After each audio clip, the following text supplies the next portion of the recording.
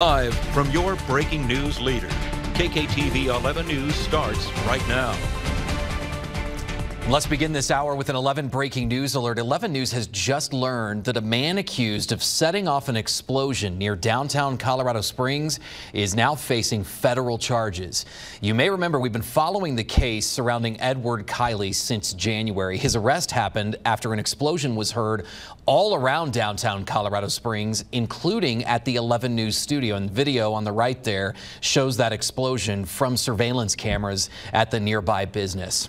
Colorado Springs police confirmed it happened in the area of Costilla and El Paso streets, and later a search warrant was executed at Kiley's home. According to arrest papers, police found sufficient evidence to link Kiley to that explosion. Today, they also announced that Kiley's facing 2 federal charges. That's in addition to the first-degree arson charge he faces on the local level. We have reached out to the U.S. Attorney's Office for more details. We'll keep you up to date. Now,